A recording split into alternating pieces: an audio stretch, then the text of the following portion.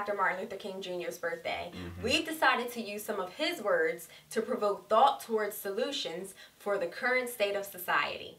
So there's a lot going on in education, and being an educator myself, I've always believed that it has to go further than just teaching reading, writing, and arithmetic. These students come into our classrooms and we should be modeling examples of good citizenship and how to treat one another. So I believe instruction in the classroom and education has to go into the whole child or the whole person. Well, that echoes what Dr. King said. Intelligence plus character, that is the goal of true education.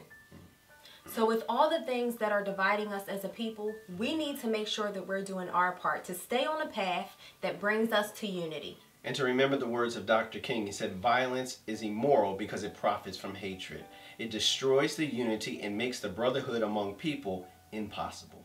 We live in a time where there's so much diversity and there's so many different levels of it, and it can provide so much division. And we got to stay focused that we're working together, moving towards unity.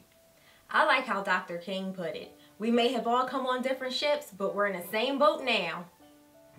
I really like this prayer that Dr. King said, and I think we should keep it in our hearts. He said, use me, God. Show me how to take who I am, what I want to be, and what I can do, and use it for a purpose greater than myself.